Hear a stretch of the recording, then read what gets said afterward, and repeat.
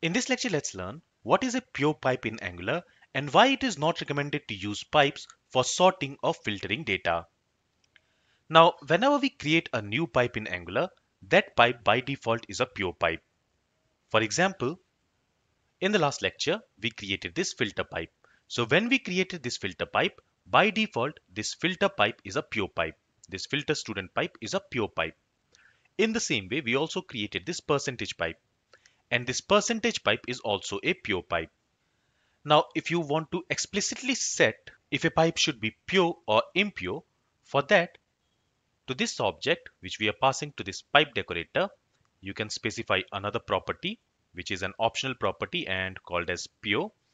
And you can set its value either to true or false. So when you set the value of this pure property to true, that means it will be a pure pipe. But if you set it to false, in that case, this pipe will be an impure pipe. Okay, and if you don't specify this property, in that case also, by default, this pure property will be set to true. That means the pipe will be a pure pipe. Now, what exactly is a pure pipe? Pure pipes are those pipes which gets executed when Angular detects a pure change on the input value. For example, here we are using this lowercase pipe on this input. So if the value of this input changes and if that change is a pure change, in that case, the pure pipe will be called. Okay, so here this lowercase pipe is a pure pipe. As I mentioned, by default, a pipe is pure. So when the value of this gender property will change, and if that change is a pure change, in that case, this lowercase pipe will be called. Similarly, we are using this percentage pipe on this input, on this marks property. So if the value of this marks property changes, and if that change is a pure change, then this percentage pipe will be called.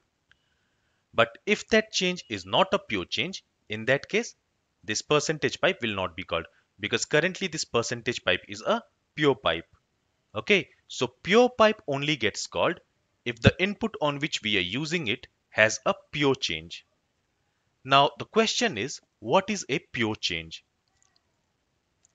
If we are using a pipe on a primitive type like string, boolean or number type, and if the value of that primitive type changes, in that case, that is considered as a pure change. For example, here we are using this percentage pipe on this input. So we are using it on this marks property. And this marks property is storing a numeric value. And numeric values are primitive. So if the input is of primitive type and if its value changes, that change is considered as pure change. And when there is a pure change, in that case, the pure pipe gets called. Let's see that in action. So let's go to this percentage pipe. So here we are defining this percentage pipe. Inside this, let me write a console.log statement. And here let's say percentage pipe called. Okay. Now let's go to app-component.html. And inside this td element, I'm going to specify an input of type number. And let me set its value. And this value should be the value of this std.marks. So let me copy this and let me paste it here. And actually, I want to add this input element here instead of std.marks. Okay. So it will look something like this. Okay. So here we can increment or decrement the value of marks. Now currently it is empty. So let's go back and on this input element, let's do two-way data binding. So for that, first we use square brackets, then we use parenthesis, and inside that we can use ng model. Okay. And to this ng model, let's bind it to std.marks. So let me copy this and let's paste it here. With this, let's save the changes. Let's go to the web page. And now you can see that those marks are also displayed. So since this mark is of primitive type, since it is a number, if I change its value, that change will be a pure change. And when there is a pure change, on this marks, we are using this percentage pipe. So when we change its value, that change will be a pure change. And when there will be a pure change, this percentage pipe will be called. Right? That's what we have learned. So let's go to web page. Let me open developer console. So here you will notice that this percentage pipe has been called 6 times because here we have 6 students. So for each student, this percentage pipe has been called and it has calculated the percentage. Now, if I change the value here for any one of these marks, let's say here I increment this marks of this third student, this Mary Jane, to let's say 541. So you will notice that percentage has changed here, and also in the console you will see percentage pipe called is logged. That means here this change is a pure change, and when there is a pure change, the pure pipe gets called. Okay? Then a pure change is also a change in reference of reference types like array, object, functions, etc. Let's understand this with an example. So what I'm going to do is, after this table, I'm going to add a button. So let's add a button element and let's call it add student. And on this button element, let's bind a click event. And to this click event, let's assign a method and let's call this method add dummy student. Okay. Now let me copy this method name and let's go ahead and let's create this method in app component class. Now inside this method, let's simply say this dot student. So here I'm accessing this students array, and to this I'm adding a new student. Okay, a dummy student. Okay, so here I'm passing an object which has this name, course, marks, date of birth, and gender property. So here what will happen is, initially when the page loads, this students is assigned with this students array from this student service, and that students has 6 student objects, and that's what you will see in the web page, right? These 6 students have been added here, they have been displayed here. And then when the user will click on this add student button, a new student will be added in the same student object. Okay, so in the same students array, a new student will be added. So here the reference is not changing. Okay, we are using this filter student pipe on this students array. Initially, this students array has 6 students, and when the user will click on this add student button, a new student will be added in the same students array. So there the reference is not changing.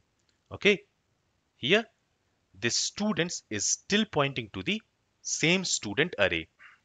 So this is not a pure change. This is an impure change. So let's see the behavior when we filter students and then add a new student in case of a impure change. So if you notice, we are adding this student object and the gender of this student object is female. Okay, let's go to web page. Let me close this and let me also log a message inside this filter pipe. So let's say console.log and filter pipe called. Okay, let's go to the web page now. So here you will notice that the filter pipe has been called, and initially, since the value of this filter text is empty string, that's why all the students are being displayed. Now here let me search for female students. So we have 2 female students and that has been displayed here. Make it like this. Okay, so you can see we have 2 female students. Now when I click on this add student button, you won't see the newly added student whose gender is also female in this filtered list, and you will not see that percentage pipe called message logged in the console as well. Okay, but when I clear this text box, you will see that a new student called test with this gender female has been added here. So since the reference is not changing here, the reference of the input is not changing here, this change is not a pure change. And since it is not a pure change, that's why the filter pipe has not been called. Okay, now let's go back to VS Code and let's go back to app component.ts. And here, let's change the reference. So what I'm going to do is, instead of directly adding to the students array, I'm going to create a copy of the students array. Okay, so let's create a variable. Let's call it student copy equals, and then I'm going to use object dot assign method. And here we want to assign an array, and which array we want to assign? We want to assign the students array.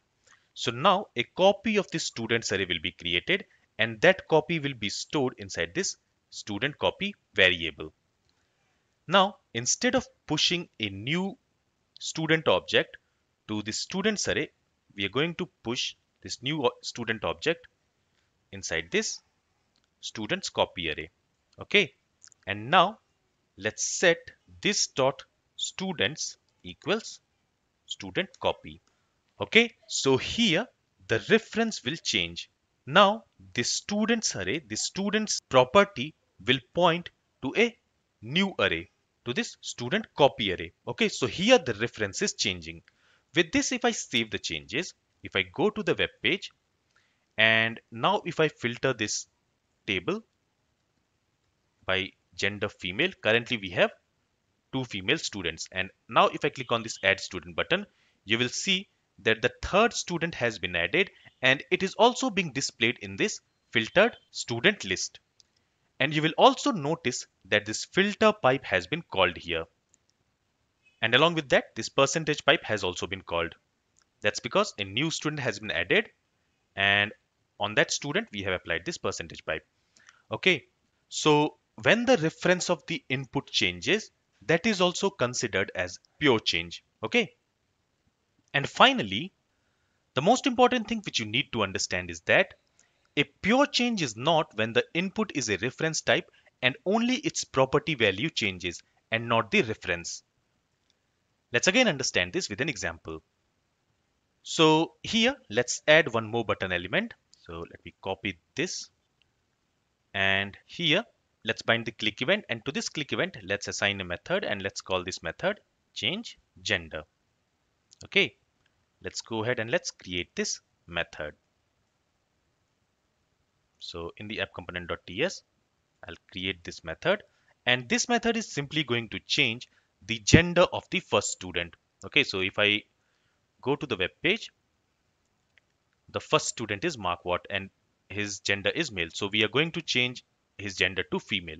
Okay, so let's access this students array, and on this students array, let's access the first element, and let's change gender to female.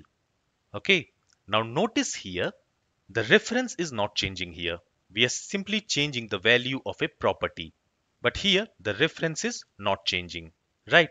We are using this filter student pipe on this students array, and this students array is nothing but this students property, and we are accessing the first element of that students property, and we are changing its gender.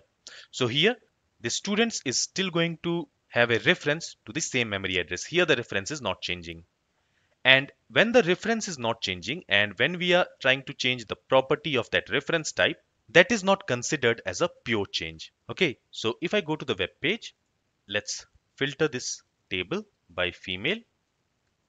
Okay, and now, okay, here I have named it as add student. So let's go ahead and change the name of this button. Let's say change gender. Okay, let's go back to the web page, and again let's filter this table by gender. So here we have two female students. Now when I click on this change gender, the gender of the first student should change to female, and it should be displayed in this filtered list, right? Let's see if that's the case. So if I click on this change gender, you will see that that student is not being displayed in this table, And you will also see that filter pipe has not been called here. That's because this is not a pure change. This is an impure change. And since it is not a pure change, and since the filter pipe is a pure pipe, that's why the filter pipe has not been executed, and the first student whose gender we have changed to female is not being displayed in this table. But if I remove this text from this text box, you will see that in the result, the gender of this first student has changed to female. Okay, so since here the reference is not changing, only the property value is changing, this change is not a pure change. And since this is not a pure change, that's why this filter pipe has not been executed, because the filter pipe is a pure pipe. But if we change the reference here, just like we did here, so again, I'm going to copy this line. Okay, and here let's try to change this gender on this student copy, and now let's assign this student copy to this students array. So let's say this dot students equals student copy. With this, let's save the changes. Let's go to the web page and let's see now if it works. So again, let me filter the female students, and now let me click on this change gender. And now you will notice that that student is displayed in this filtered list. That's because here we have changed the reference, and when the reference changes, that is a pure change. And when there is a pure change, the pure pipe gets executed. Okay, so this is what a pure pipe is. And remember that pure pipes are very fast, and pure pipes are very good for better performance of your application. In the next lecture, we will talk about impure pipes, and we will learn why we should not use impure pipes.